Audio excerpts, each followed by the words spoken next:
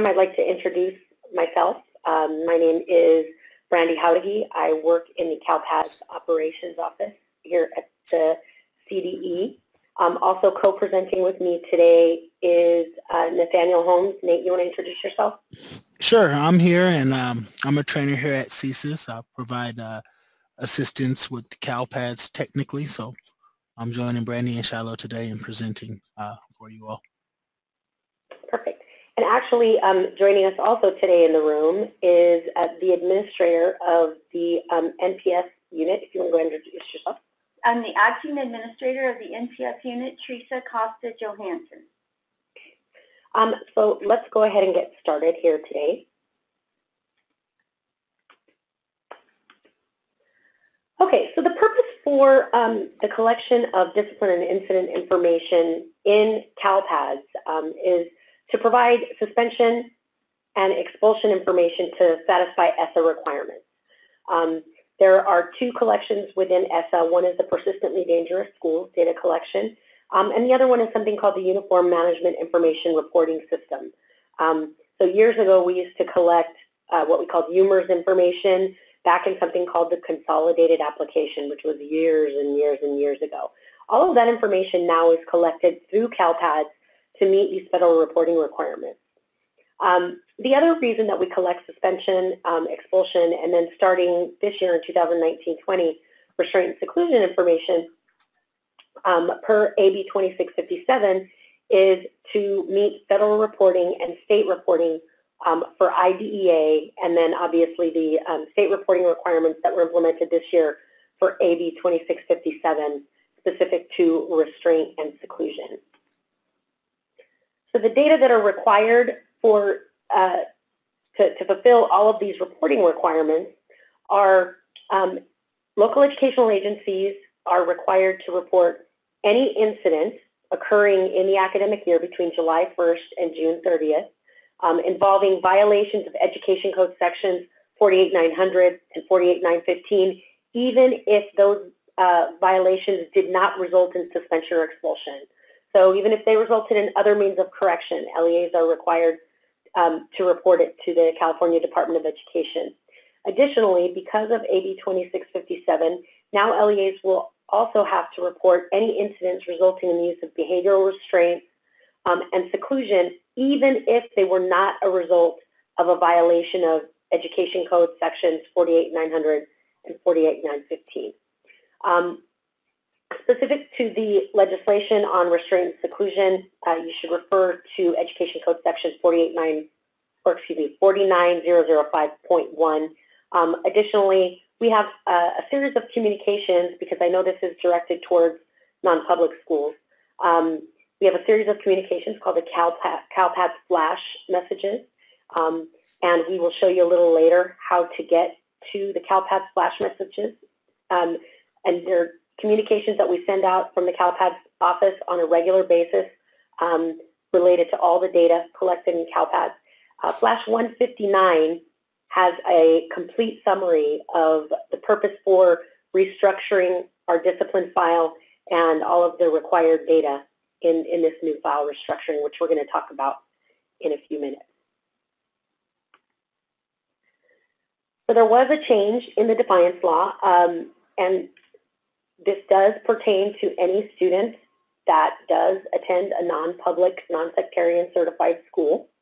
So the current law prohibits local educational agencies from suspending any student in grade K through 3 solely for committing an ed code violation of defiance or disruption. So that's the only thing they did. You are prohibited by law from suspending any student in kindergarten through 3rd grade solely for that. Additionally, you cannot expel kids in any grade, K through 12, for solely defiance and disruption. Beginning in July 1st of 2020, that law is being expanded to grades 5 through 8. So, it's actually K-8 cannot be suspended solely for defiance and disruption. And then it is also applicable to charter schools.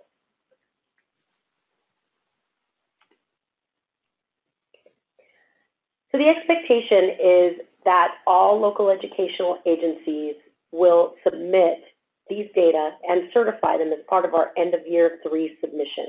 The end of year 3 submission, the student incident data is one piece of the end of year 3 submission. But local educational agencies, and for that matter, non-public, non-sectarian certified schools, NPS schools, should already be collecting this information in their local data systems in preparation for submission to CalPADS. We are making changes to the file layouts and things like that. So normally in a regular reporting year, local educational agencies could theoretically be submitting up these files to CalPADS right now. But because we made changes to those file specifications, very likely LEAs will not begin to submit these data up to CalPADS until the May timeframe. So non-public, non-sectarian schools are expected to track incident data for all students that are referred by their districts of residence. The NPS then is expected to report those data, all of the incident data, back to that district of residence, so that district of residence can report the data to meet federal reporting requirements. Okay. It is really important that not only local educational agencies, but non-public, non-sectarian schools additionally have policies and procedures in place to identify, document, and report incidents of restraint and seclusion for students with disabilities. So it is really important that all of the staff that would be involved in the identification, documentation, and reporting of these incidents, that they're properly trained on how to do that. And that's one of the things that we're going to talk about today, ways that you can track it, specifically if you don't have a formal student information system. The last time that I believe we held this webinar, we found out that many of the NPS schools actually track this information like on spreadsheets, right? So we're going to give you some tips on how you can start tracking that information so that it's consistent with the way the data need to be reported to CalPADS. The other thing is that data administrators, so that the people that are entering the information into the student information system, whether it be at an NPS school or at a district, should not be the individuals that are determining what discipline records are reportable incidents. Okay, that is really a site administrator responsibility, meaning did this student violate ed code? Okay, it should not be up to a data technician or a clerk to figure out whether or not a student violated a particular education code. That responsibility should be solely on site administrators. Additionally, the appropriate result of that any sort of incident, so if a student is suspended in school or out of school, is ultimately expelled or restrained, those types of things, particularly any sort of disciplinary actions, should be the responsibility of site administrators as well. Okay, so just to go over some terminology. So what is an incident? What are you reporting exactly? So an incident is an event resulting in the use of physical or mechanical restraint or seclusion, and it does not necessarily have to be related to a statutory offense. But then you're also reporting incidents that involve statutory offenses, even if that statutory offense did not result in suspension or expulsion, right? Even if it was other means of correction. An incident can be an event that involves one or more students committing one or more offenses that ultimately ends up in one or more results for each of the students within the incident. The incident result is the outcome, right? So if a student brandished a knife at school and the student received out-of-school suspension for 10 days, that out-of-school suspension would be the outcome, or in this case, the incident result for that particular incident for that particular student. When we talk about statutory offenses, Education Codes 48900 and 48915 are sections of the Ed Code that outline offenses for which a student in California can be suspended or expelled. Okay? if offenses fall outside of Education Codes 48900 or 48915, you cannot suspend or expel students. The only expellable or suspendable offenses are all listed in 48900 and 48915. With respect to the definitions for behavioral restraint, so that's mechanical restraint, physical restraint, and seclusion, AB 2657, and I believe the Ed code was on the previous slide, so it's 49001 5.1, 49005.1, yes. Those definitions can actually be found in that law. So we would strongly urge you to read the law with respect to these definitions. You will notice that in some cases they're a little bit vague, and that's purposeful because the intent is that local educational agencies and non-public, non-sectarian certified schools will develop policies on what an incident of seclusion or what an incident of mechanical or physical restraint are based on that education code section and based on the law. Okay, so Nate is going to walk you through a few different scenarios and the types of data that you would submit into CalPAD. Okay.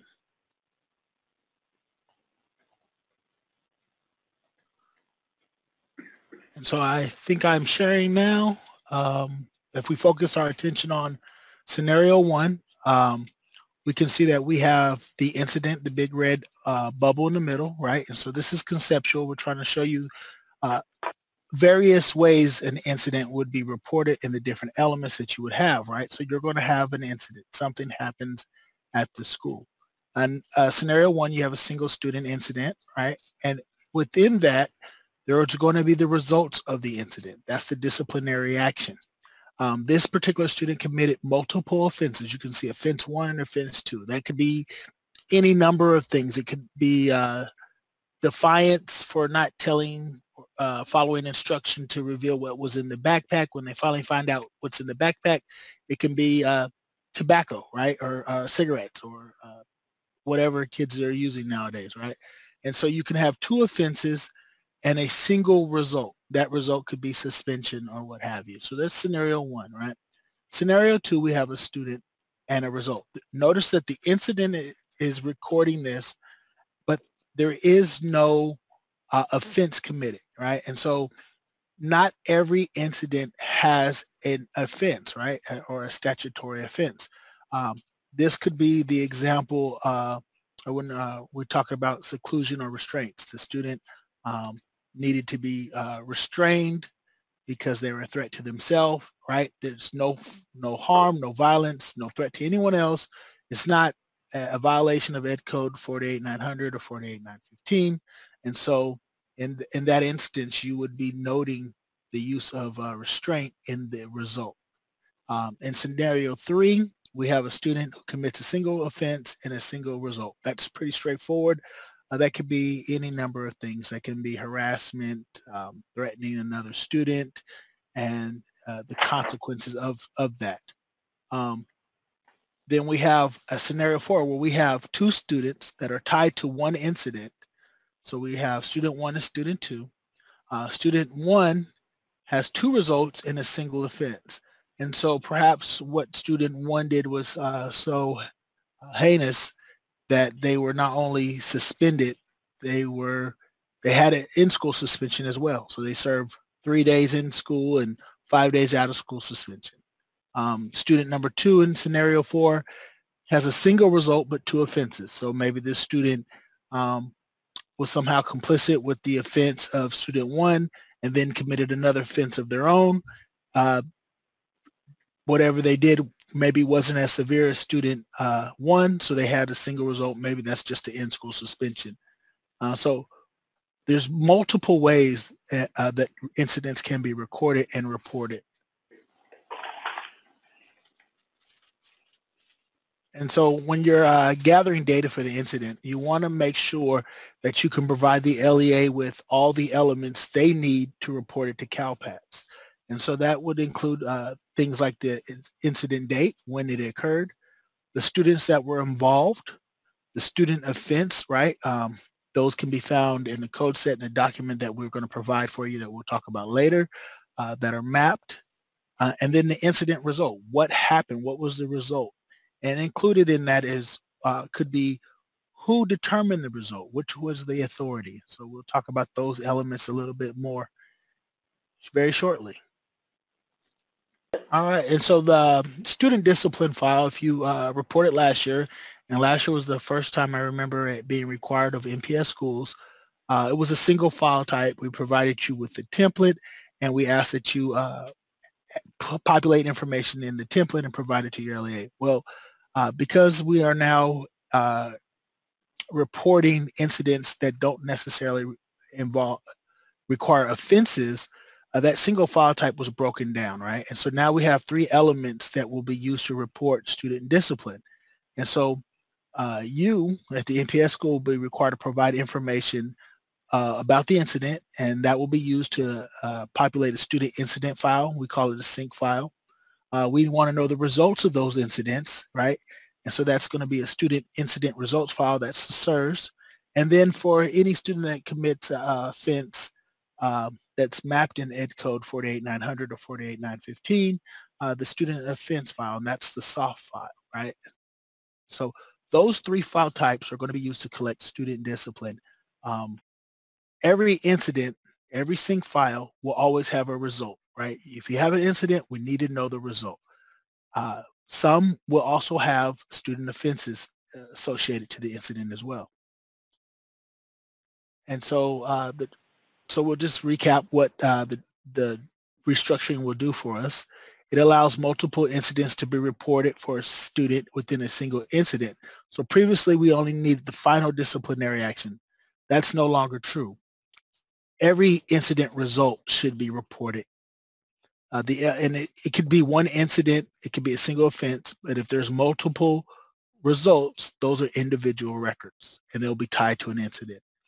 And it also allows for the reporting of incidents unrelated to statutory offenses. So again, any offense that should be reported that's not a statutory offense would be one that involves seclusion or restraint.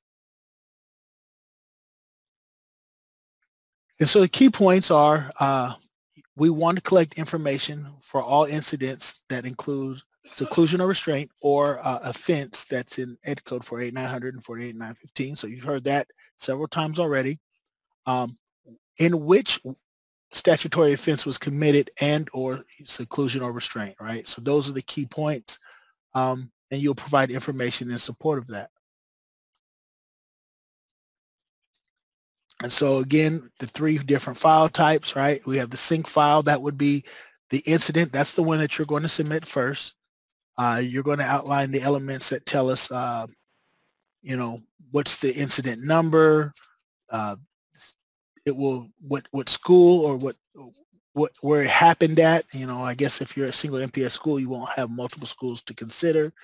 And then that file mainly is used to tie the results and the offenses, right? And so every incident file has a results file. So that's why we have that in the center of the screen second.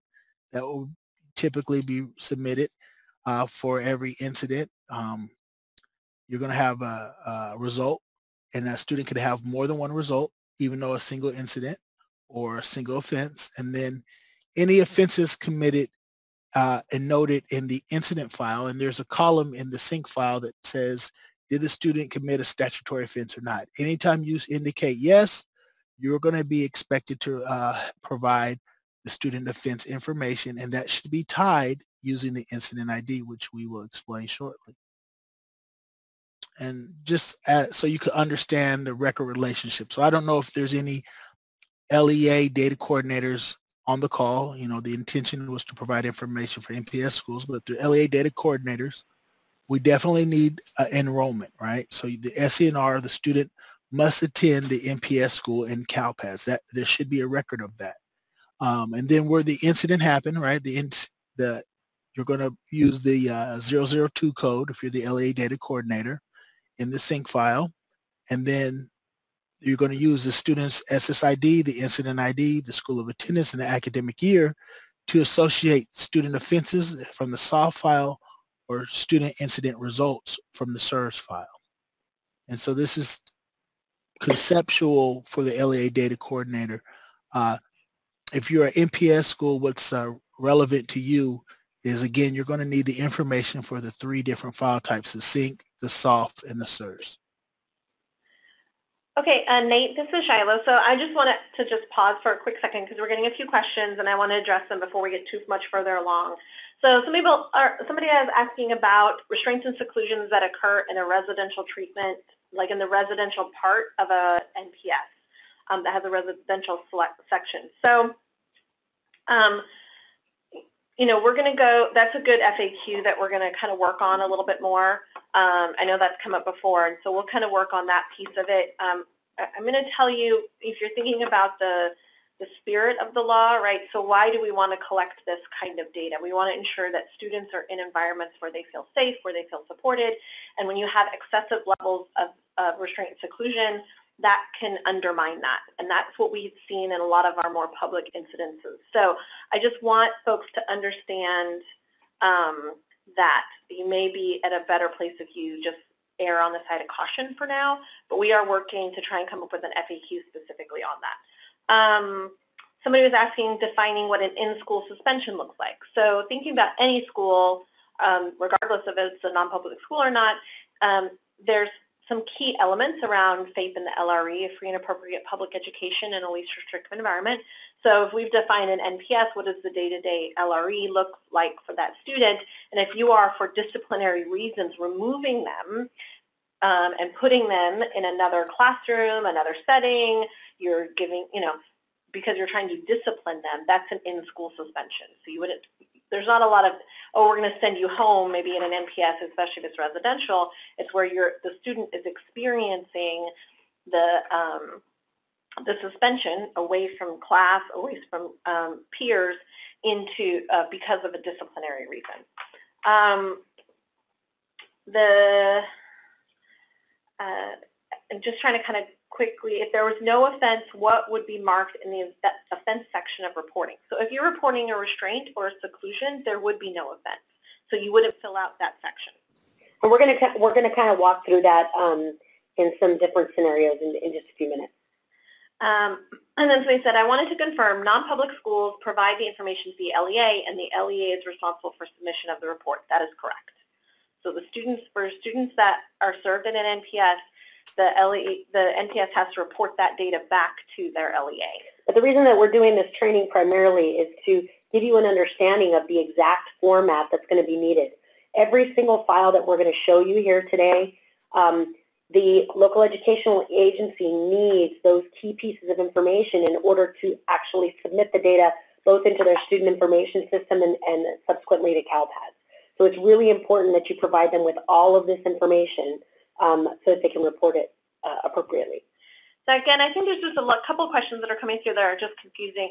So what do we want folks to report? We want folks to report incidences that were either violations of 48900 and 48915 and or resulted in restraint seclusion, right? So you could have a student who has a violation of 48900 that experiences a restraint or seclusion. You would report that. You can have students who do not experience a violation of 48900 or 48915 but experience a restraint and seclusion. That would still need to be reported. So so the offenses are not required unless a violation has occurred. So kind of keeping that in mind.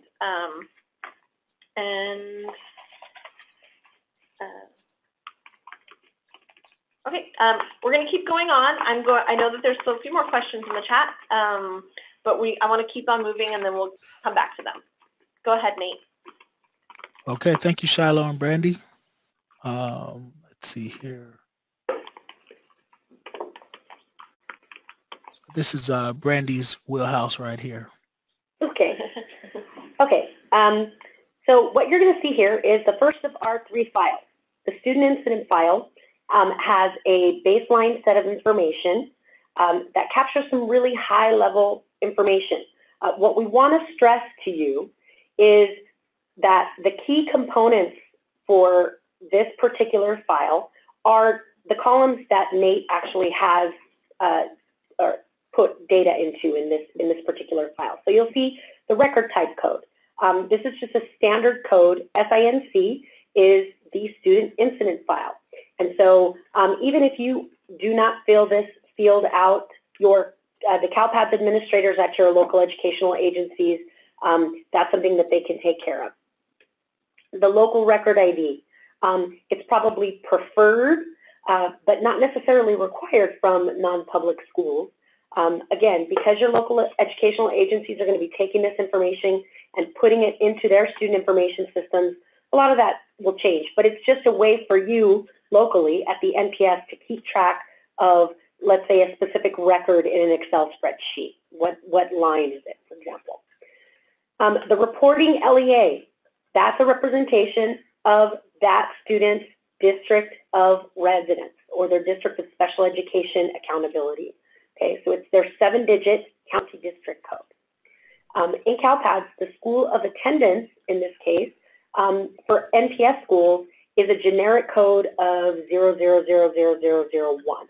Okay, but because you as an NPS will be filling this particular form out, what you want to make sure you let the LEA know is what the 7-digit school code of your actual NPS school is. It's preferred that you don't fill it out in that particular field, but you definitely want to let your LEA administrator know which NPS school you're submitting data for. The academic year ID will always be the academic year of the year that we're reporting in, and it's currently the 2019-20 academic year. Okay, some of the really key components here are the first and last name. Obviously, you want to also fill in the student's birth date and gender. This helps the LEA to identify that particular student. The last 5 columns have been bolded for a reason. These are the really key fields that you need to keep track of. The first is the incident ID local. Okay, so let me be clear. All NPS schools should develop a method within an academic year to track incidents by a unique identifier. Okay, it's unique to your NPS school. So the example that I've given you here today, so we're, and this is just an example. You don't have to use this particular convention. It's just an idea. You may actually use an auto number that's assigned by a database, for example. But what you want to do is you want to have a way to uniquely identify the incident. Okay, remember, an incident is an event that happens on a specific date. And that incident could involve multiple students. So in this case, you'll see that this incident 1, we've given an identifier of 2019-001 because it happens to be the very first incident of the 2019-20 school year. Okay? And you'll also notice that there are 2 students that are involved in this particular incident. What may also be of interest to you is that if you look at the reporting LEA for these 2 students, they're from different reporting LEAs. Okay? So they can be from different districts of residence. They were both involved in this same incident. The incident happened for both of these students on the same day because they were both involved in the same incident. It's the incident occurrence date. This is not the date that a disciplinary action was administered. This is the date that the incident occurred. The next column, statutory offense indicator. This is an indication, yes or no, of whether or not this particular student violated one of the ed codes, which is 48900 or 48915. In this incident, both students committed violations of education codes 48900 or 48915. Was student instructional support provided after the result of this incident? So in this case, let's just hypothetically say the students were suspended for 10 days or more. Instructional support is required to be provided after a period of suspension of 10 days. And in this case, instructional support, and instructional support specifically means that the student is receiving the services provided to them per their IEP. Okay, that's what instructional support means. Instructional support does not mean you sent the kid home with a homework packet. That is not what it means. And then finally, a removal to interim alternative setting reason code. So those of you in the NPS world and in the special education world know these as 45-day placements. So if the student was removed from their regular educational setting for a temporary period of no more than 45 days and was placed in another setting because they were a risk to harm themselves or others, then that's a removal to an interim alternative setting or a 45-day placement. And then you would have to tell us the reason that the student was removed to that alternative setting if it in fact happened, okay? So you'll also notice that there's another incident here. So for incident 2, we've assigned them a different incident ID local. These 2 students were involved in the same incident. Again, they're from 2 different reporting LEAs. Now what's really important to understand is when you provide data back to the reporting LEA,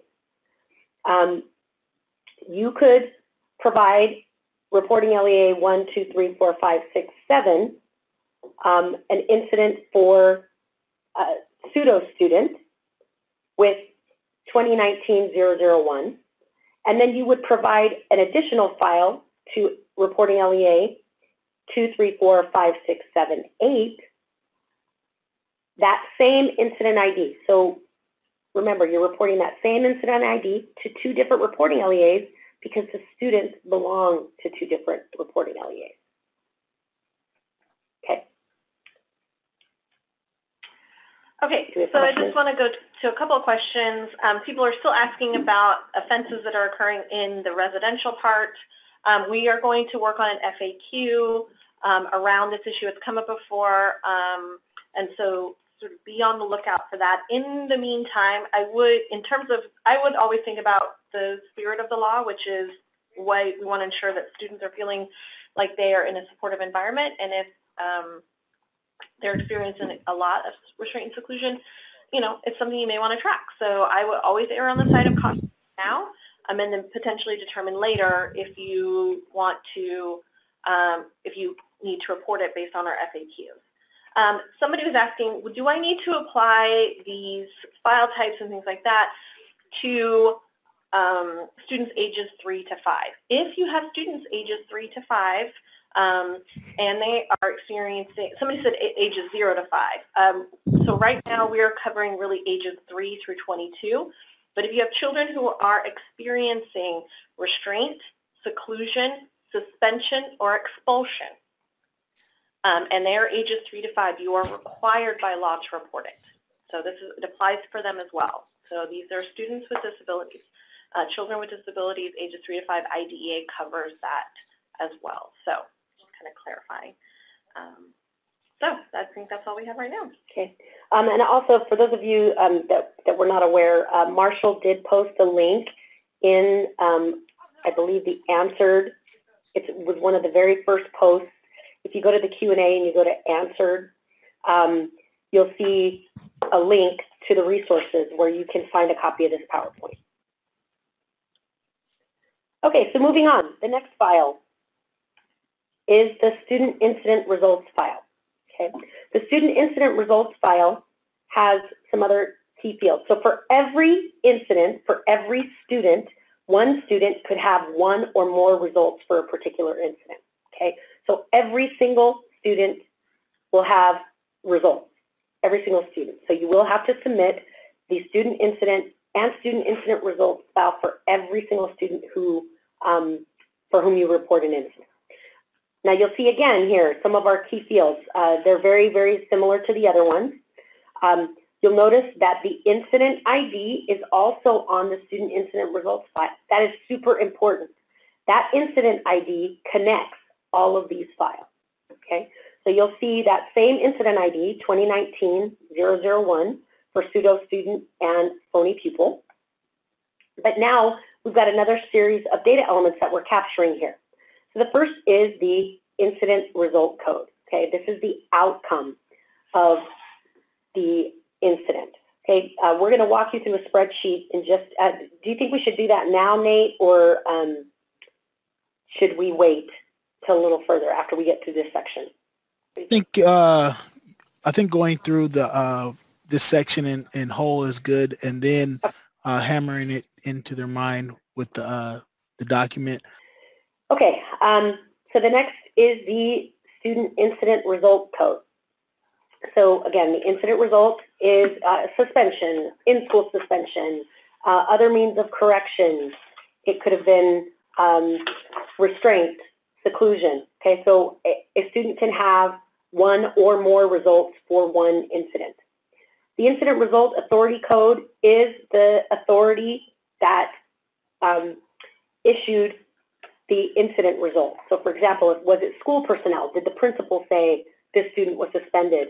Was it a local governing board that issued the suspension? Was it a court or hearing officer that gave the student their disciplinary action? Okay, so for specific types of incident results, you're going to have to tell us the duration of those. So if a student had in-school suspension for 5 days, you would report a duration of 5 days. If they additionally received out-of-school suspension for 10 days, you would report 10 days associated with that out-of-school suspension. The incident duration or the incident result duration is not required for law enforcement referrals, school-related arrests, restraint, or seclusion, or other means of correction. It really is only required for in and out of school suspensions as well as expulsion. So if I could jump in, there was a question in the chat earlier asking about would a police report be an incident result? And Brandy just mentioned law enforcement referrals. It would fall into that specific code. Yes, that's correct. Thanks, Steve. Okay, and then the last field is the incident result modification code. So we do know this really is specific sometimes to expulsions. We expanded it to also be used with suspensions in some cases when students are put on behavioral contracts. But really, what we're collecting here is an indication, for example, if a student is recommended for expulsion, but the board decides that they're going to put that student on a behavioral contract and they're going to suspend the enforcement of the expulsion if the student abides by the terms of the contract. Okay, so in that case, you would report an incident result of expulsion, but in this field, you would tell us that the enforcement was suspended. Okay. Additionally, if an expulsion period was shortened, that's another modification code that's in this category. If a disciplinary action was not modified in any way, then there's another code in that code set that says this there was no modification to this particular disciplinary action or incident result. Okay. The last file is the student offense file. So the student offense file, again, is only submitted for students who committed statutory offenses. So you'll notice in all three of our other, or in the other two files, we have 4 pupils and 2 incidents listed. But you'll notice here that one of the students is gone. Okay, and that's because one of those students did not commit a statutory offense. Okay, they happen to have an incident that involves restraint or seclusion only. Therefore, that student would not be reported in the student offense file. Okay, again, the incident ID is really key in this file. It's the last 3 fields on this particular file. So that incident ID should be the same for that student on all 3 of these files. The student offense code. So this allows LEAs to identify the specific education code section in 48900 and 48915 that was violated. Okay, and again, it's whether or not the student was suspended or expelled. Could have been other means of correction as well. And then the last field is weapon category code. So if that statutory offense involved a firearm or a knife or any type of weapon, you would be asked to specify the weapon category code within this last field. Okay, so this is taking a look at the full submission.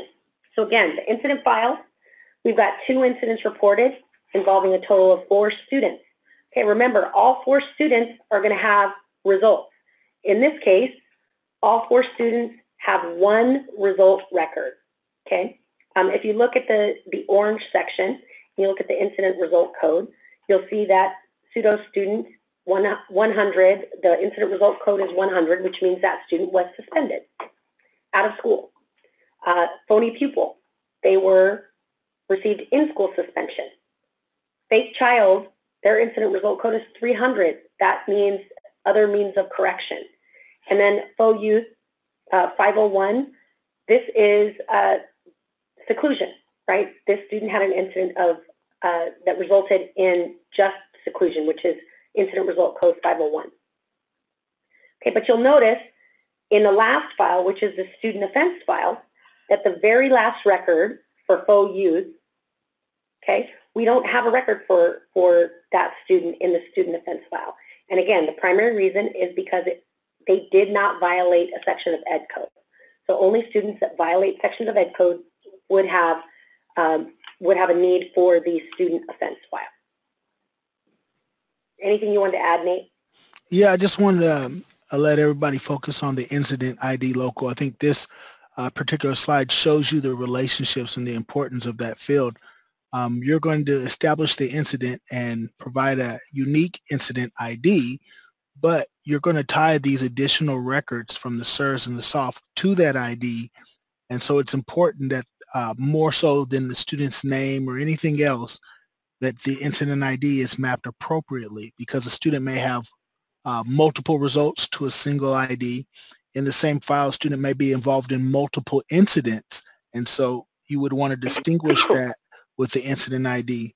So I just wanted to hammer home the importance of tying these records together, because you're not done with them. You're going to be sending them off to your LEA, and they're going to have to be able to associate these students. It could cause incorrect data, or even worse, maybe that's the worst case scenario, is it gets sent up to CalPADS as incorrect, but it can cause minor problems as far as even trying to submit it. And the reason why I say that's less of a scenario is that can be fixed and identified, but if it's incorrect and it gets accepted, we have bad data in the system.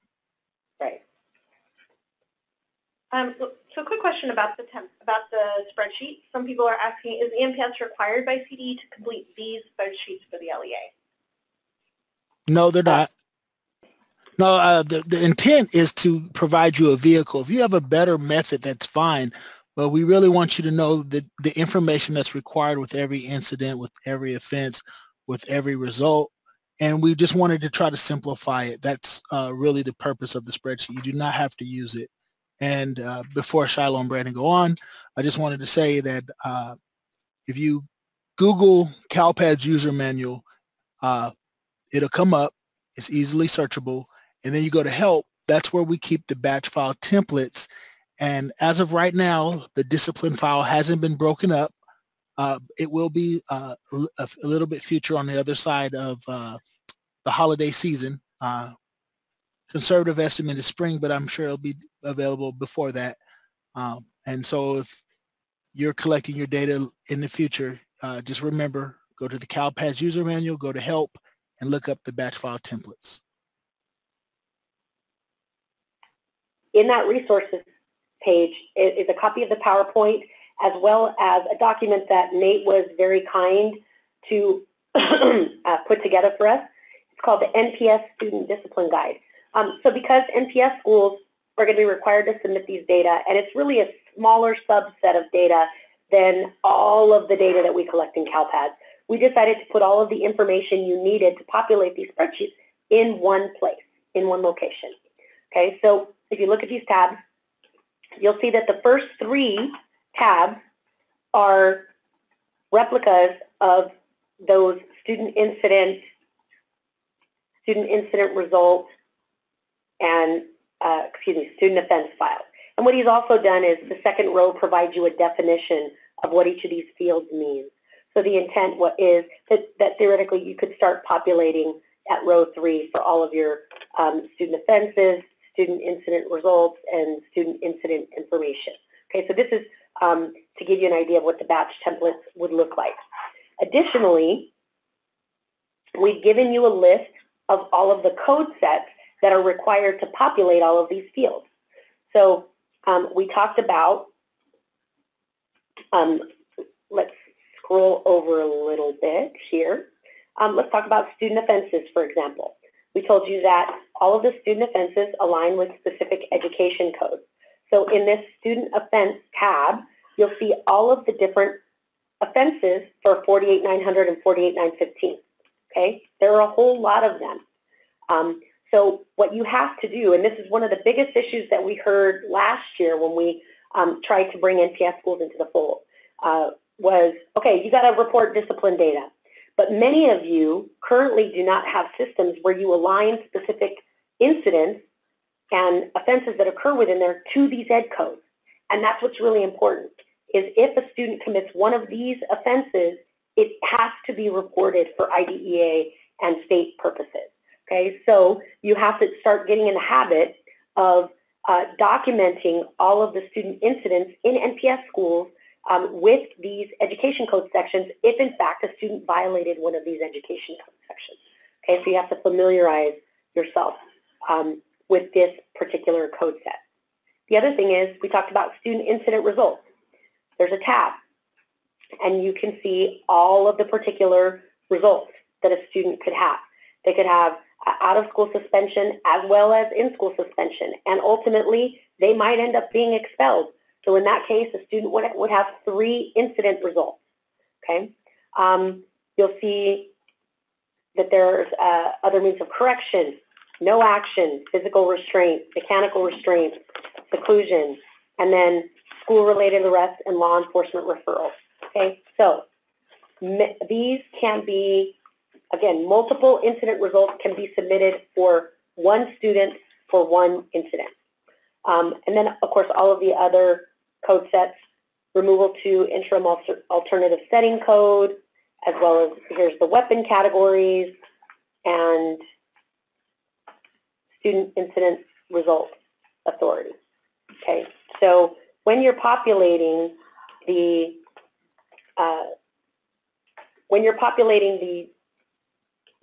spreadsheet, this is your guide.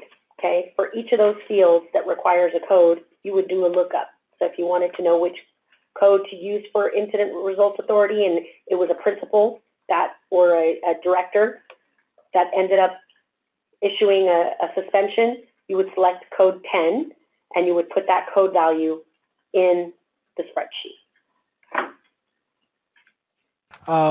So the CalPADS file specification, although we did try to create a document that combines it, that's smaller, the file specification would tell you the requirements. It provides a definition of the particular field element and how to use it in the comment. So like statutory offense indicator, at the top, we have, it's an indication of whether the incident was involved one or more students committing a statutory offense. And then it refers you to the ed code. And so the value I find in supporting LEAs and data coordinators is that it gives you a reference, right? And so we may or may not know what a statutory offense is, but we can get the official documentation. We could go to the ed code, which has been relayed to me by Shiloh and Brandy that this is actual law, and you could reference the definition as it is written. And then it tells you exactly what to do. If yes, then a student offense record and a student incident results record will be required. If no, then only a results record is required. So your guide to populating the data, even before you reference the code set, would be the CFS or the CFS fields we provided in the NPS document. The code set, right, or Brandy so kindly went over how to use the codes, how to populate the data. What I want to make sure you understand is the coded value. In this screenshot, we have 400, 501, 502, 600, 700. That is what you need to populate in whatever you're going to give LA, whether it's the spreadsheet or something different. The LEA needs this code to submit the record in the CalPADS. If it's not a defined code value, they're not going to be able to submit the incident or the results or the offense. It's going to give them a problem. And so you have to best determine what happened and map that information to the code set. whatever happened in the incident, if it was no action or other means of correction, right? Did the student get a referral, which isn't a suspension or expulsion? Would that be no action or other means of correction? You have to determine that using the code set definitions. The last thing is the only code values you won't find are if the CFS field ends with indicator. That's always a yes or no value. So just kind of clarifying, the data that's sent up through these your spreadsheets or however you report them, the LEA will take that and they will submit that to CalPAD. So I think we already talked about that, but I just kind of want to reinforce it because we're getting a couple questions in the Q&A about it. And then somebody says they're code for elopement. I don't think it's a 48900 violation. So it is not. It's not. Yeah. So if you're suspending a student because they're running away, I don't know if that's like the self-suspension, sort of. So obviously they're missing education if they're leaving. It'd be the same thing like if a student skips school, like that's not a 48900 violation. But sometimes the questions I would ask is why would you be associating either a restraint or a seclusion or a suspension or expulsion for that? Clearly, it's just that it wouldn't be reportable unless they were having a restraint or a seclusion associated with it. But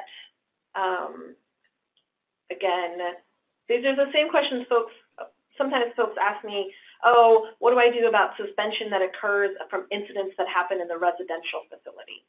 And my answer is, well, why are they experiencing school-related suspension because of something that happened in the residential facility? Like my children last night got into a huge fight over the Xbox, and my response to them was not, you don't go to school tomorrow. My response to them was, you don't get the Xbox anymore. And then when my son was like, I don't want to go to school, or they skip school, obviously we want them to have consequences, but we also want to understand a little bit more about why they're feeling the need to run away or not be there. So just that kind of thing, but running away is not a 48900 violation or 48915. So. Okay, so let's cover some of the key reporting timelines. So one of the really important things to know is that you could be theoretically giving this information to your districts of residence right now, right? We're giving you the tools to be able to do that. And so what we'd like you to do is get into the practice of sending this information over to your reporting or the districts of residence on a regular basis. So you should be doing that between July 1st, and we're making a recommendation, up to June 15th of 2020, right? So July 1st, 2019, all the way up to June 15th, 2020, you should be submitting these files to the LEAs on a regular basis, okay? It doesn't mean that they're going to go up to CalPADS yet, though, because the end of year submission window actually doesn't even open until May 11th. But what it does do is give the local educational agencies an opportunity to take that information and enter it into their student information systems so that it can be reported in a timely manner. If you wait as an NPS school until May or June to get this information over to your districts and you send them a whole bunch of data, it is going to be very problematic because it may result in errors, right? So what you don't see is that between that July 1 and June 15th window, there's a whole series of questions that the LEA may have for you because the data are not correct or they're resulting in some sort of validation within the student information, error in the student information system. So they're going through all of these corrections even before they get the data up to CalPAD. So it's really important that you start doing this as soon as possible and as often as possible. Minimally, you should be sending them a file once a month.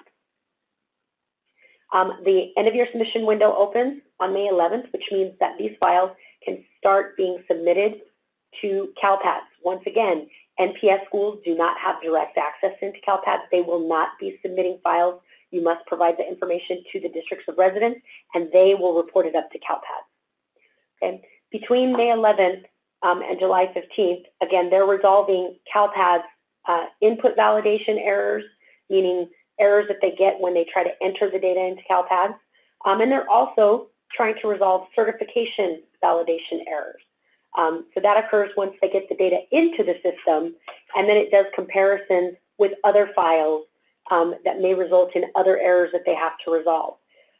Ideally, what needs to happen between May 11th and July 15th is that all of those errors need to be resolved so that the local educational agency, the district, can approve the data at an LEA level.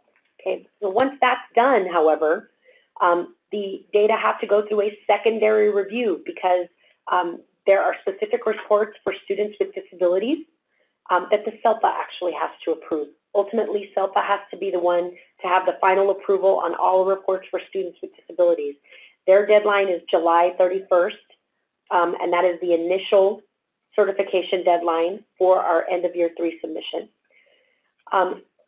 Once they have that approval, there is the opportunity to make changes in an amendment window between August 1st and August 28th. So there's about a 4-week period after that initial certification deadline where you can still change your data.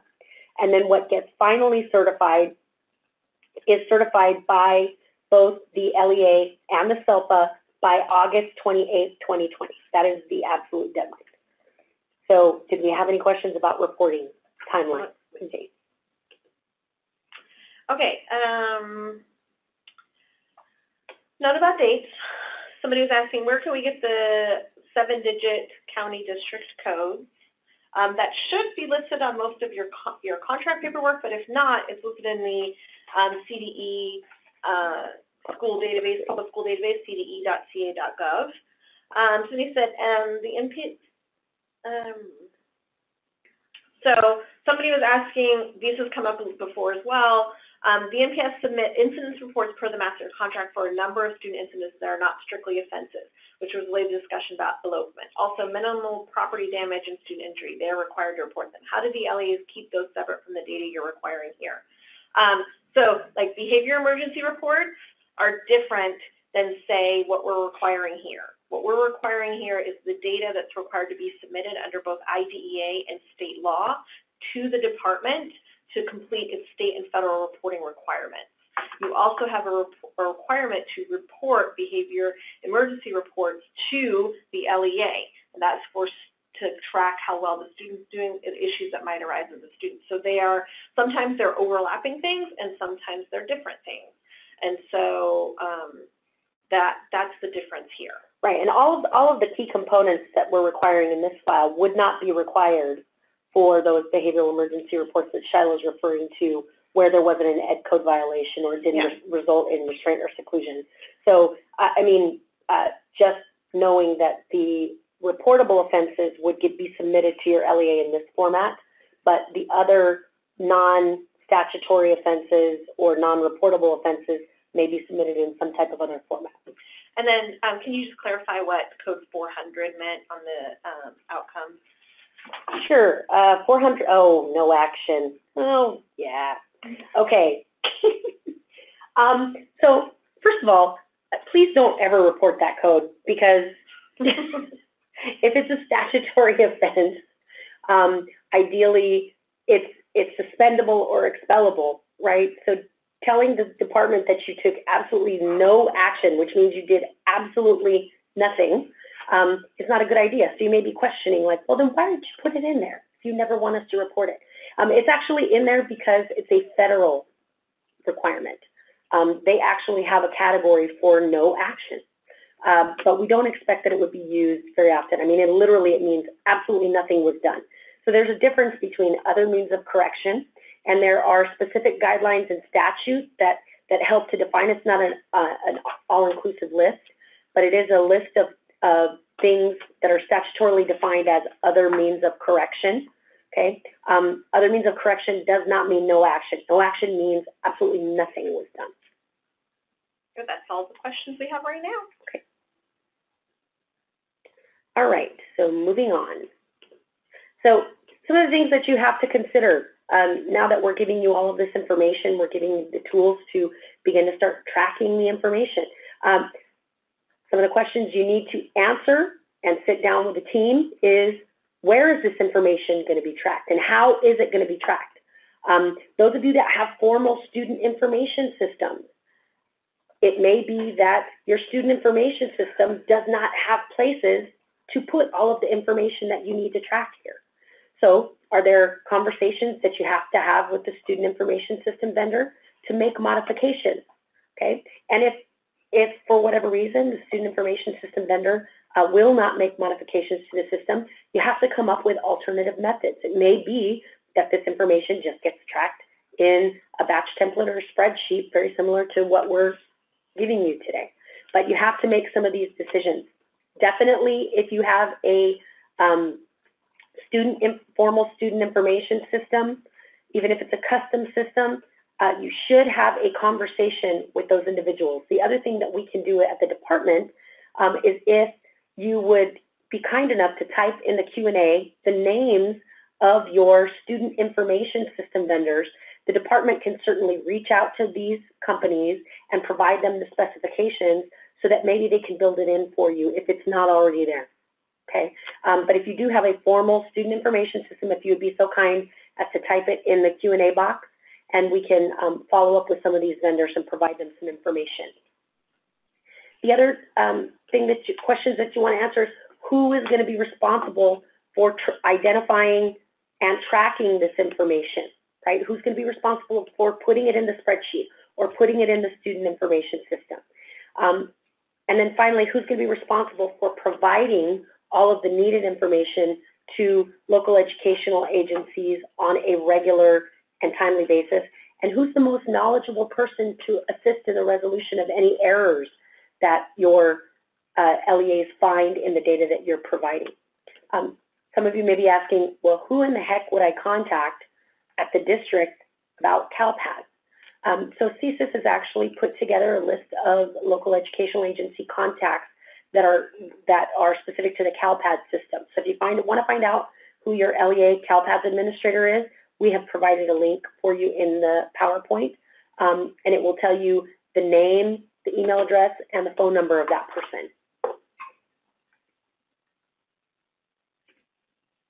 Right, and so I just wanted to make sure, because we've done this webinar once before. We did a version of it last year, and I was lucky enough to assist Brandy and Shiloh with some of the special ed data population. And there's always a communication about what's my responsibility, who do I talk to, where do I get information.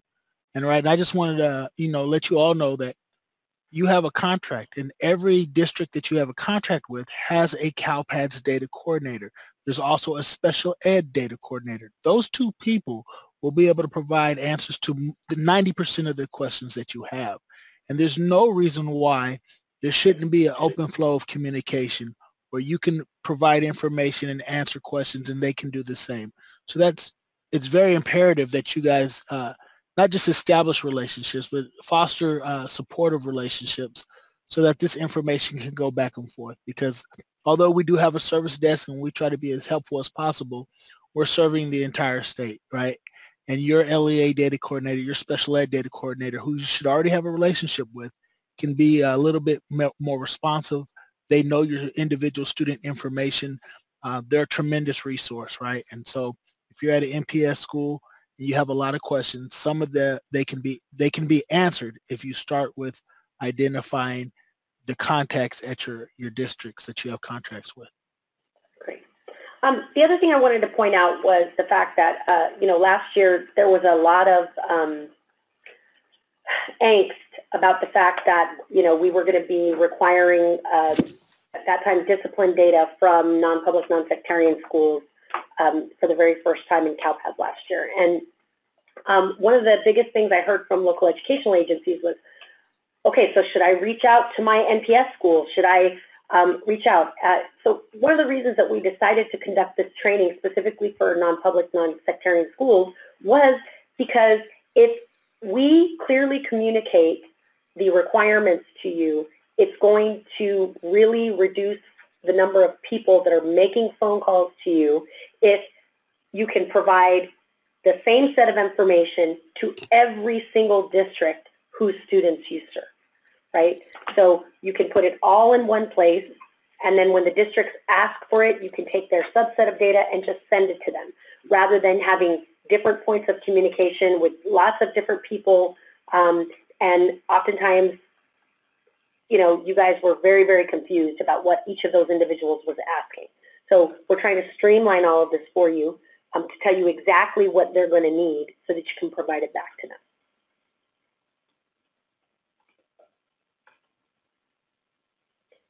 So here are some additional resources. So the CalPAD systems documentation page, which is the top link, is going to give you the file specifications document that Nate referenced, as well as the full CalPADS code sets. So we gave you the code sets related to all of the incident reporting, but there are lots of other code sets that we collect information on. So all of that information can be found on the systems documentation page. The other thing that you can find on the systems documentation page is a link to our communications. And in the CalPADS Flash, also you'll see up here, you can't really see it in this screen, but listserv information. So local educational agencies can sign up for the CalPADS listserv and they can automatically receive those flashes. So if you are interested in signing up for that listserv, you are more than welcome to do so. And you can get all of the CalPADS communications, which now includes much of the information that we're sending out for students with disabilities as well. The documentation at CalPADS.org, the reference documents, is this the mapping guides, Nate? Yes. Okay. So the CalPADS mapping guides actually will show you for every single report, not necessarily that non-public schools will have access to this, but for every report in CalPADS, it actually gives you a guide to what each of the pieces of information in that report means, and that can be found at that link. And then obviously the final link is the CSIS.mac.org resources link. That's actually where you can find a copy of this presentation, as well as the MPS data, student data guide that Nate so graciously put together for you, that spreadsheet that we showed you today to help you start doing your population of all of the student incident data. Okay.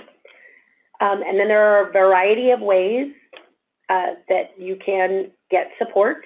Obviously, what we would expect, again, is if you're having an issue, we would like you to let your CalPADS administrator for the District of Residence send up a ticket to CalPADS, and they would do that through the CalPADS-support at cde.ca.gov email. That will generate a help ticket.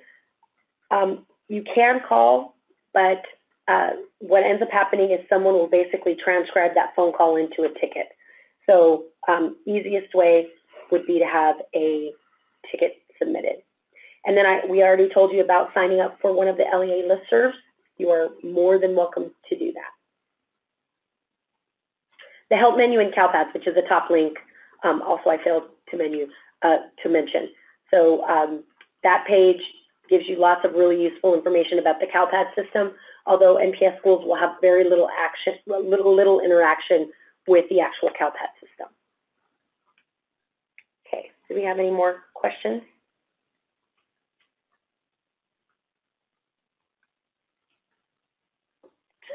No questions? Let me just make sure. I didn't see any pop up. Okay, a couple here. For the incident ID local code, is this an individual student for individual student or for all students? So the incident ID local is for an incident. Okay, so the example, let me go back to my example here.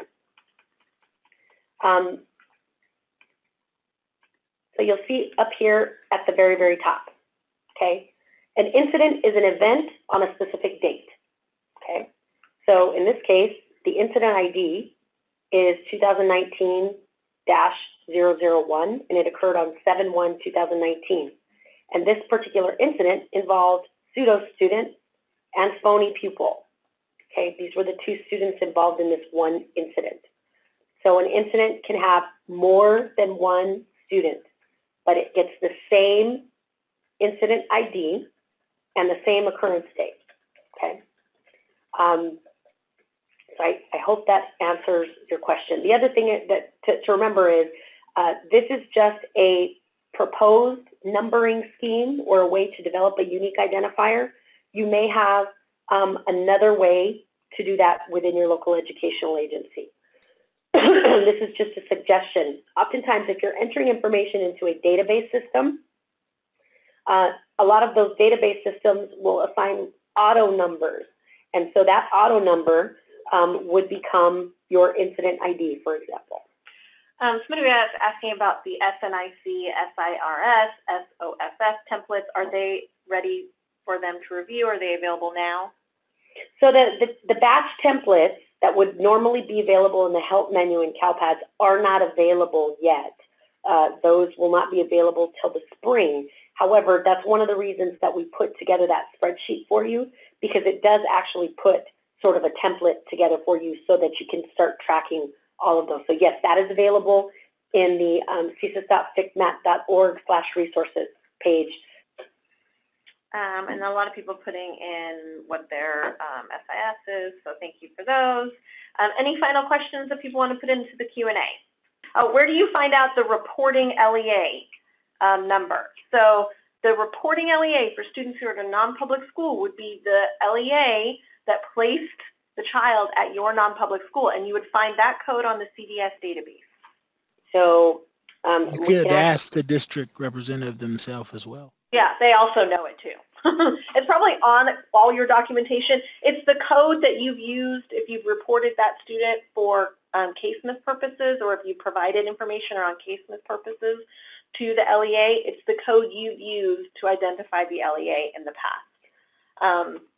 So if you go to the CDE's website and you type in public school directory into our search box here at the top, it will take you to the California School Directory. Okay, they've revised this, and it's really cool because all you have to do is enter, let's say, the name of the district. So let's just say I'm looking for Sacramento Unified School District. You just hit the search button, and what that's going to do is it's going to show me Sacramento City Unified. It's a unified school district, and here is the CDS code: 3467439. Okay, you'll notice that there are 7 zeros appended at the end. Anytime you see 7 zeros appended at the end, that means this is a district, right? And so the district code that you would be reporting are the first 7 digits, that 3467439. That is a really easy way to find the reporting LEA county district code. So because of accessibility requirements, we very likely cannot post it on the CDE's website. So, but I believe in some instances we actually get CSIS to post it on their resources site. So we can have a conversation about that. Yes, we will. We'll do our best. We did have the materials, so all the materials are there. Right. And we're working on an FAQ document based on the webinars that we have had around this issue. So we will be working on that and hopefully be getting that out after the first of the year. I hope. You know, we just have this whole like CalPad certification thing, that little tiny thing.